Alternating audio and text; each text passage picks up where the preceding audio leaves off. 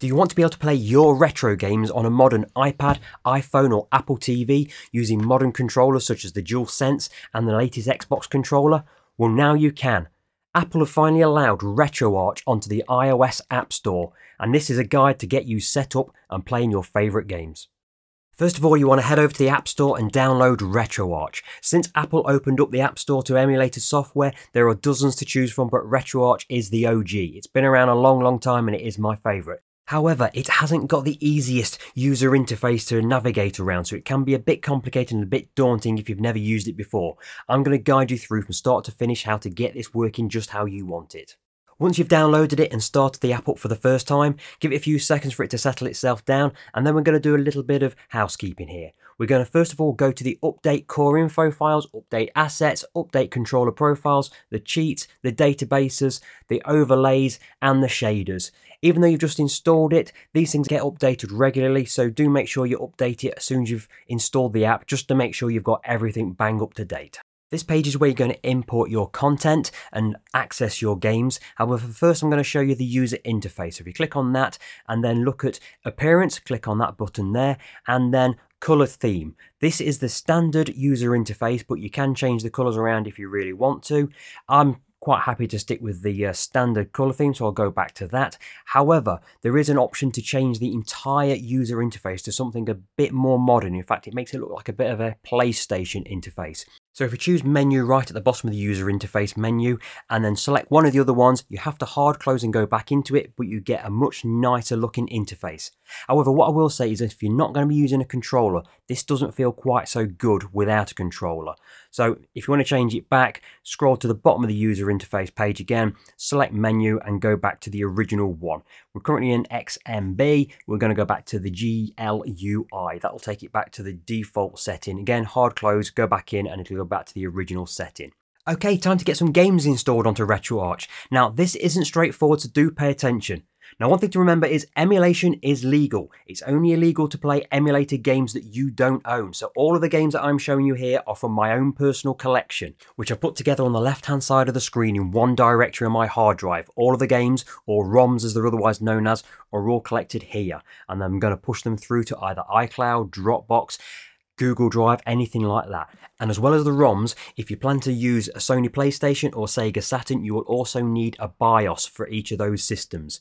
If you go to Libretto's own website, they're the people who do RetroArch, they will tell you which BIOSes you're going to require for each system. Get hold of those, put them into your directory, and then we're going to upload all of these to either iCloud, Dropbox, Google Drive, whatever it is that you use. I'm personally using iCloud Drive, which I've navigated to here on my internet browser. It's in the download section, and I've already uploaded a number of the directories that I've got on the left-hand side of the screen. So I've split the directory into two for the BIOSes for both the Sega Saturn and the Sony PlayStation. So if I go into that, you're going to see the Sega Saturn ones. There they are coming up on the screen. There they go.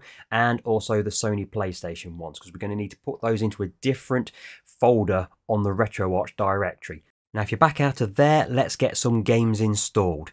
If you go to the ROMs directory, you'll notice that I've got all of the systems installed except for the ZX Spectrum. The reason behind that is I want to show you a little quirk with iCloud Drive. This doesn't happen on Dropbox or Google Drive, but you cannot drag and drop a file directory into iCloud. It'll come up with an error message, as you'll see on screen in a moment. It says you can't do that, so you have to create the folder manually. I just copy and paste the name, so there you go. Get the new folder, paste the name into there, ZX Spectrum, give it a moment to refresh itself, and then we've got to go into the directory on my hard drive, copy those, or in fact, no, you can't copy those because it won't let you copy and paste. You've got to drag them across. I nearly made that mistake there. So drag them across from your hard drive, let them install. It won't only take a second with the ZX Spectrum games, and there you go. We've now uploaded all of our games onto iCloud. However, although we've uploaded them onto iCloud, RetroArch won't be able to access those games until you put them somewhere that it can identify with. So we need to copy and paste all of the games into the RetroArch directory that RetroArch itself creates when you install it onto your iPhone or iPad. So once you've copied these, navigate onto your device, in this case my iPad, and into the RetroArch directory, and we need to create another folder inside this directory called ROMs. That's just so we've got somewhere safe that we can put all the games and not get them confused with anything else that RetroArch has installed. So we've created a directory called ROMs. Press and hold the screen, and that then gives you an option to paste into this particular folder. Depending on how many games you're copying and pasting, this may take some time to come down from iCloud, Google Dropbox, wherever you've come from, onto your device. So while it's doing that, I'm going to go back into my iCloud account and go and get the BIOSes for, first of all, the Sega Saturn and then the Sony PlayStation. Now for these, you're not going to put them in the same directory as the ROMs. You're going to go to the system directory folder there. There's nothing in there when you first install it. So that's me dropping in the Sega Saturn BIOS files. I'm now going to go and get the Sony PlayStation one. I've got 3 of them here. Copy those and then again paste them into the system directory folder of RetroArch, and that will be all the BIOSes that I need installed into RetroArch. So now we've got all of our content uploaded into RetroArch, we need to import it into the app itself. So we're going to go to Scan Directory, going to navigate through to the RetroArch directory, then to ROMs, and then scan this directory. That will scan everything in the ROM directory. Now, depending on how many games that you're uploading, this could take a little while, but we're not installing many games here, so it should only take about 10 seconds, this should. Once they've finished uploading, if you go back one step and then you'll scroll to the bottom, you can see that all of your systems are there. Well, I say all of them, there are going to be a few things missing, and I'm going to show you how to rectify this in a moment. But let's have a look at what we've got. So both of the N64 games are there, both of the SNES games that I've installed are there. In the Sega Mega Drive folder, they're all there, and you notice it's downloaded all the available cover art for those systems as well. And the Sinclair ZX Spectrum, we've only got 2 games. We had 3. Treasure Island Dizzy should be there as well. And in the Sony PlayStation, only 2 games again. We're missing F197, and we're missing everything of the Sega Saturn. We need to rectify that. So if you go to Import Content and then go to Manual Scan, we can do this manually. So you need to navigate to the directory where the Sega Saturn is. So there it is, Sega Saturn. Click on that and then scan this directory. Give that a few seconds to scan through that, and then go back, and then we need to select the system name. It's already pre-selected it here, but just make sure you've got it selected. So Sega Saturn, you don't need to do the custom name, you need the default core, which in this case is the Sega Saturn Beetle Saturn. That's what we want to use here. And then the file extension. Sega Saturn and PlayStation use CUE files. So just type in CUE and it'll specifically search for anything with that file extension.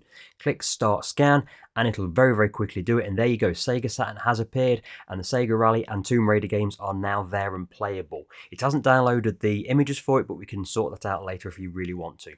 Same thing applies for the Sinclair ZX Spectrum. If you go to Manual Scan, because it's still saying Sega Saturn, we need to change things. So we want to go to the Sinclair ZX Spectrum directory, change the system name to ZX Spectrum, which is just there, Sinclair ZX Spectrum, and then change the core to Sinclair ZX Spectrum Fuse.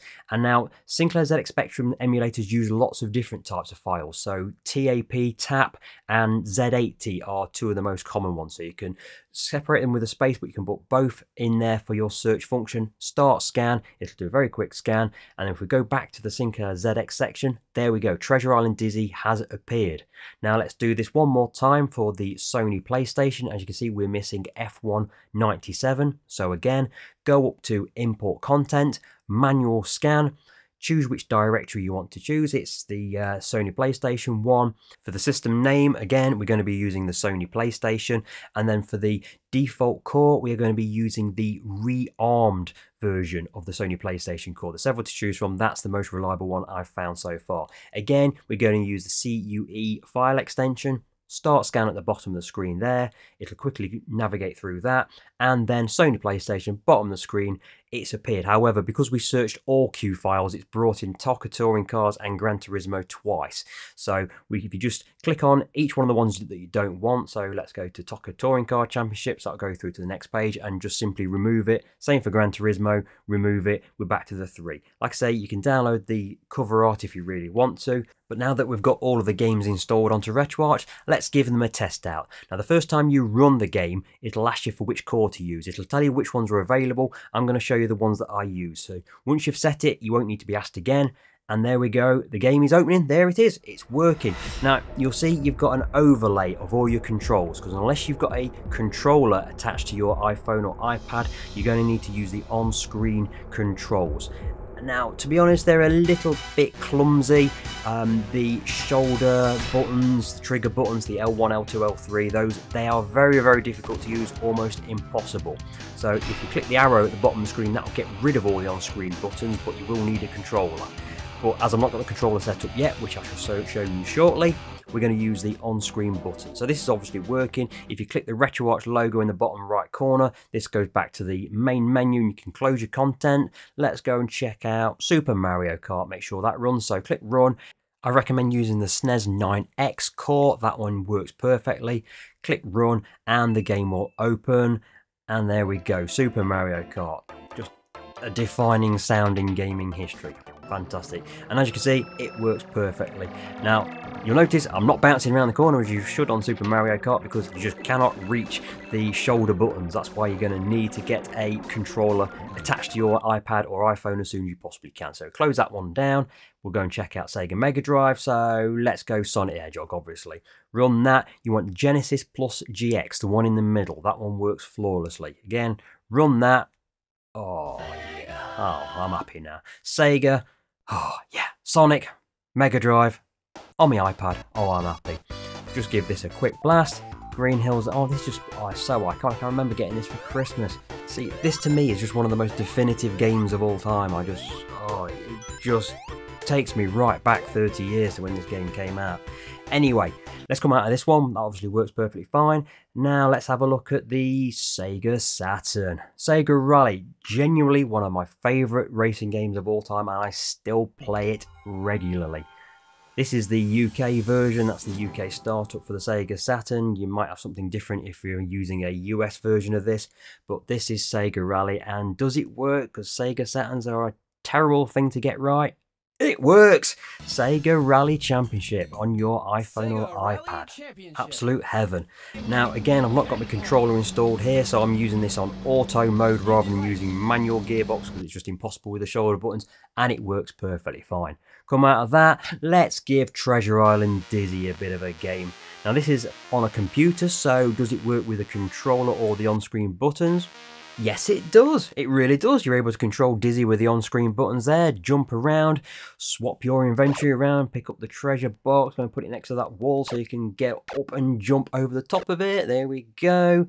Try and get hold of the controls. Here we go. Right. It's very difficult to use these buttons correctly. I keep on mashing the wrong button all the time. But anyway, let's come out of that and let's try out the final console, which is the Sony PlayStation. Let's go with TOCA Touring Car Championship. Oh, I do love this game. I used to play this at university with my flatmates. 4 of us crammed round a single TV playing this. Codemasters really nailed multiplayer games back then. TOCA Touring Car Championship 1 and 2, and of course Colin McRae Rally. What a game that was.